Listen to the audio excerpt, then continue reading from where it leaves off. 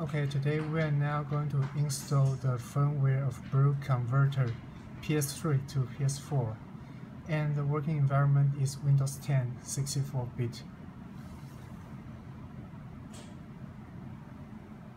It's very easy to upgrade the firmware. You just have to follow these 3 steps. The first step is to install the driver, and the second step is to install the latest firmware A. And the last step is to install the latest firmware B.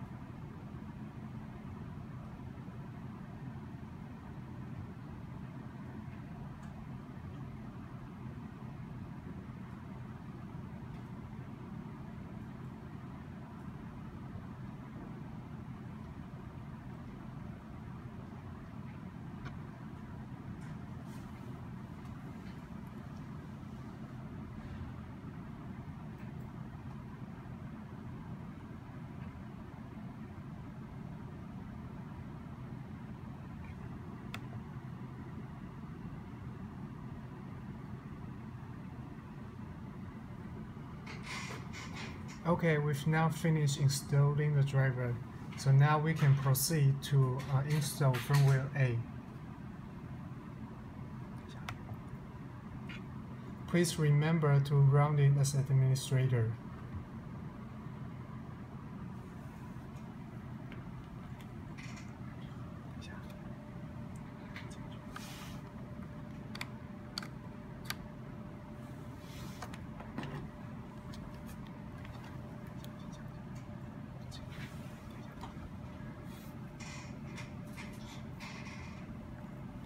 Okay, so now it's very simple. You just have to follow the illustration to press a button on your controller to switch to updating mode.